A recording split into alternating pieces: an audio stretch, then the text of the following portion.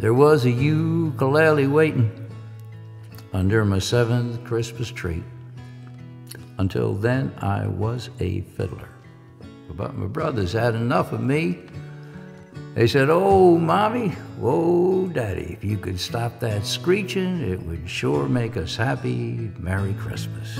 Oh, my bastard brothers.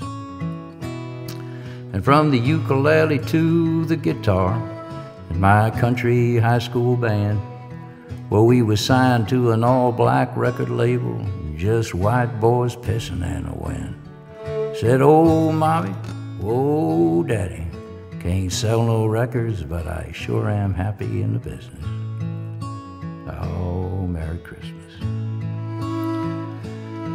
But I signed me a contract to write songs for others, to find me a way to get back at my brothers. If it wasn't for those slimy, sneaky mother jumpers, could have been a train man, could have been a trucker, put me on an oil rig south of Calcutta like Itzhak Perlman in Carnegie Hall.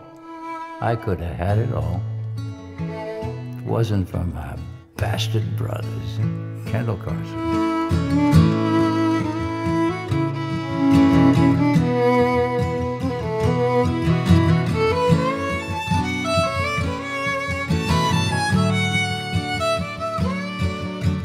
Oh, it sounds pretty. That's just the way I could have played. "Oh, Mommy, oh, Daddy, gotta stop that screeching. It sure make us happy," said my brothers, those bastard brothers.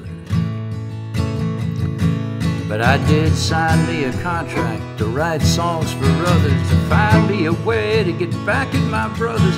If it wasn't for those slimy, sneaky mother jumpers, well, I could have been a train man, could have been a trucker, put me on an oil rig south of Calcutta, or like Itzhak Perlman in Carnegie Hall.